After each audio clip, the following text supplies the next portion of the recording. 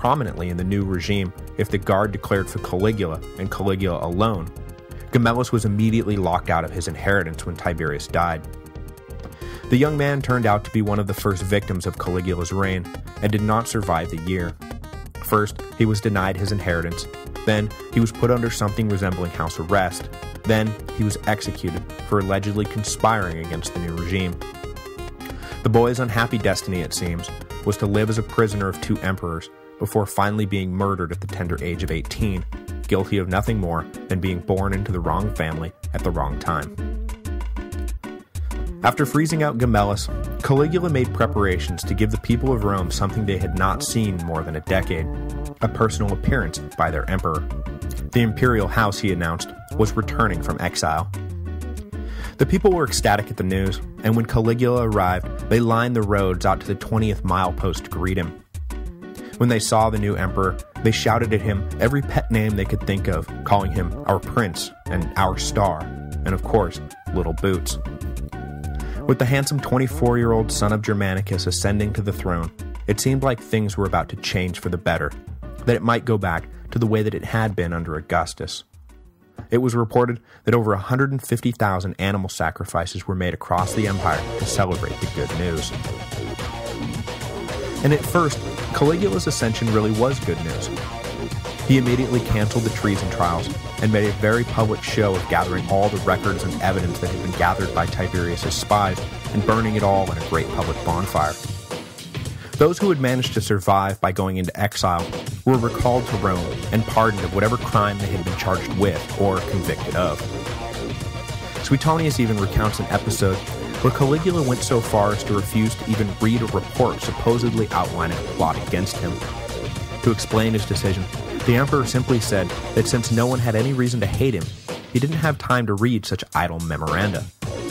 And at this point, he was probably more right about that than wrong. The people of Rome no longer feared daily for their lives and property thanks to Caligula. It's hard to hate a guy for making you feel safe in your own home again. Caligula then went further. He canceled an unpopular tax the Italians had been chafing under, while simultaneously upping the pay for soldiers on the frontier and in the Praetorian Guard.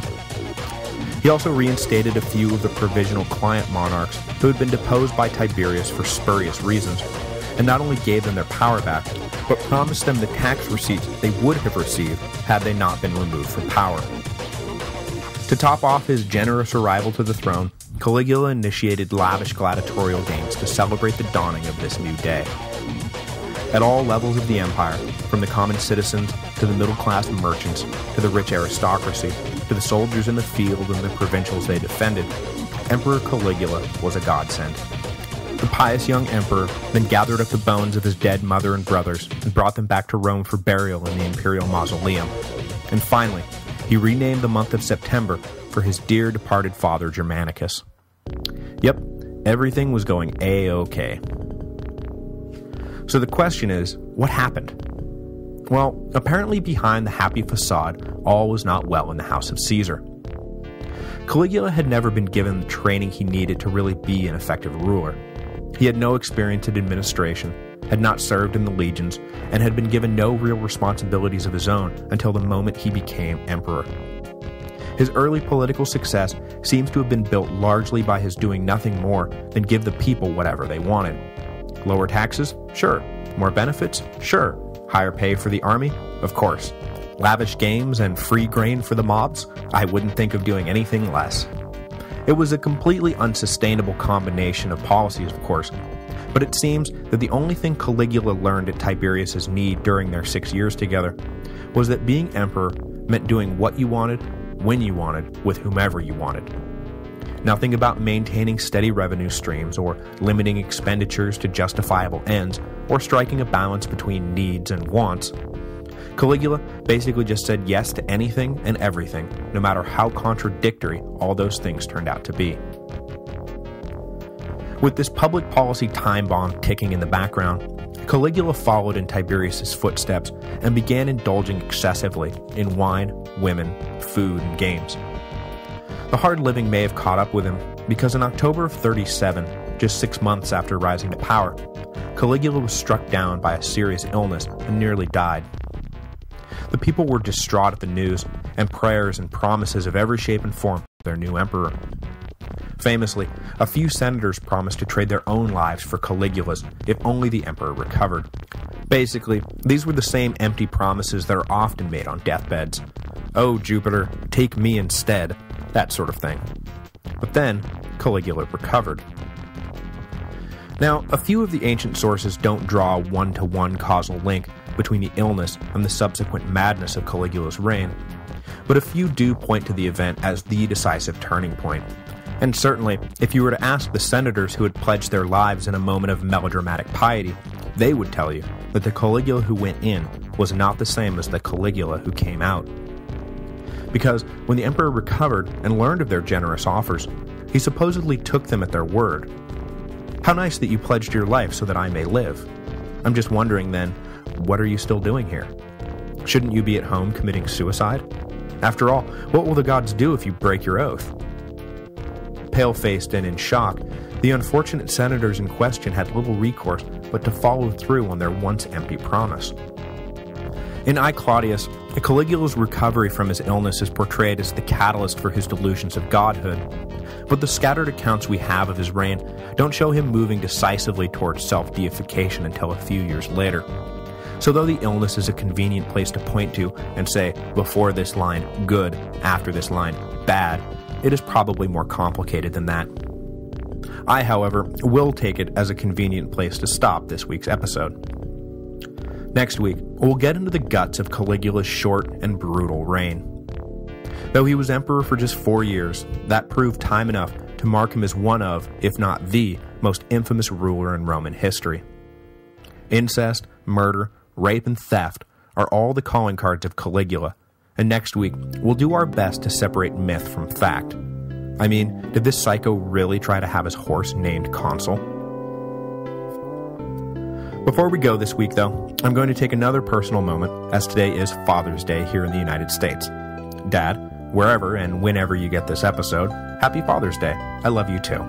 Though I plan to show you zero mercy in this week's Grandpa D. Herm's epic battle for second place in the Western Amateur T-Ball League.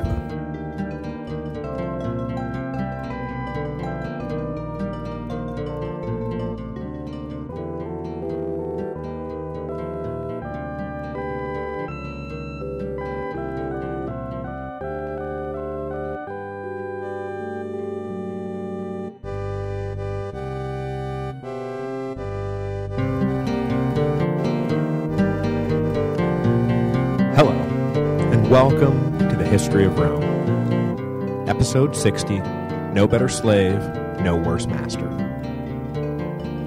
The honeymoon lasted for about 6 months. The brief window of optimism that opened with the death of Tiberius was slammed shut by Caligula before the year was out. The half-year between Tiberius's death and Caligula's nearly fatal illness can be described as the period after which the Romans had jumped from the frying pan, but before they hit the fire. Because as it turns out that while Tiberius was cruel, paranoid, and calculating, Caligula was simply mad as a hatter. Now I think most of us, even those who are relatively new to Roman history, know that Caligula was up to some pretty rotten stuff. Even people I know who have no interest in history whatsoever generally know, for example, that a pretty disturbing flick called Caligula came out once upon a time, and that the guy had to be pretty messed up for the movie based on his life to gin up so much controversy. Which is true. Incoherent as it is, Caligula the movie does do a pretty good job capturing the essence of the man as portrayed by the ancient historians. But the question is then, how accurate were those ancient historians? Should we really believe every detail that has been handed down to us as objective truth, or should we take some of it with a grain of salt? Unfortunately, we've lost the relevant chapters from Tacitus, who was generally the most reliable source for information on the early imperial period, and we're left with a combination of Suetonius and Cassius Dio, both of whom were writing well after the fact, and the contemporary, passing accounts of Philo of Alexandria and Seneca, both of whom have their own individual bones to pick with the mad emperor. In his Sex in the Ancient World, John J. Younger points out that Romans would often use tales of sexual deviancy to emphasize how bad a public official was, the way that we might say that some despised ruler regularly kicks puppies or refuses to call his mother on her birthday. So with everyone agreeing that Caligula had psychological issues and that he was a train wreck of an emperor, it is not surprising that his biography has become packed with deviant sexual activity. The same basic dynamic, by the way, is at play with biographies of Tiberius, and will be at play again when we get to Nero and his alleged Oedipal relationship with his mother Agrippina. So I'm sure that there is a lot that the ancient historians got right about Caligula, but much of it is undoubtedly exaggeration. When Caligula recovered from his illness in late 37, his personality either changed dramatically, or, more likely, who he was simply began to break through the magnificent glow the people had shrouded him in. In the wake of Tiberius, the Romans were quick to project their own needs onto this savior, Caligula. So I think it's quite likely that he was the same man throughout. It's just that nobody was really ready to notice what a crazy cretin he was until the initial honeymoon period was over. I mean, he had been dealt blow after traumatic blow his entire life, and had spent years thoroughly repressed, sucking up to the man who had killed his father, his mother, and his 2 brothers. So I don't think that Caligula needed anything so dramatic as a near-death experience to go off the deep end. Imperial slaves, who spent more time around the boy than anyone, certainly would have agreed that Caligula needed no illness to become unhinged. Watching him alternate between the pliant and passive servant of Tiberius and the sadistic teenager who relaxed by witnessing the beatings and executions that occurred regularly at the imperial villa on Capri, the slaves reported that concerning Gaius, there was no better slave and no worse master. Now that he was emperor, he was the slave to no man, and it was all no worse master from here on out. So let's jump on into the funhouse of horrors, shall we? We should probably get the most famous rumor about Caligula out of the way early, and that is that he was engaged in incestual relationships with his sisters, Julia Livilla, Agrippina. The charges, like I say, likely spring from the fact that later unhappiness with Caligula led to some serious character assassination. But it's worth noting that the perception of incest was not made up out of whole cloth. It is understandable that Caligula and his sisters, suffering as orphans together, would be closer than your average set of siblings, but Caligula appears to have taken things to an extreme. The emperor, for example, seems to have had an atypical married life. He was married 4 times in his short life, with his first wife dying in childbirth, and his second and third wives coming and going within a matter of months. The constant matrons of Caligula's house then in the early part of his reign were not his wives, but rather his sisters, particularly, like I say, Drusilla. His relationship with Drusilla was so close, in fact, that during his bachelor periods between wives, Caligula eschewed the custom of rotating hostesses for his dinner parties, instead sticking exclusively with Drusilla, in effect saying that she is my wife.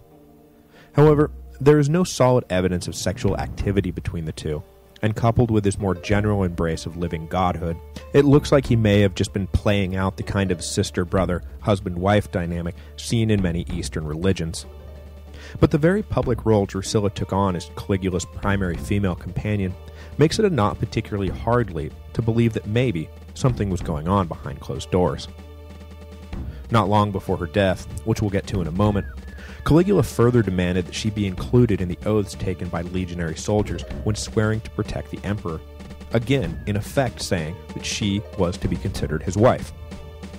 So while the incest rap may be a bad one, Caligula basically did everything in his power to make it hard for people to believe otherwise. That all being said, the incest charges only dominated the gossip of the early part of Caligula's reign, because in mid-38, Drusilla came down with a fever and died. The grief-stricken Caligula, who did not leave Drusilla's side during the illness,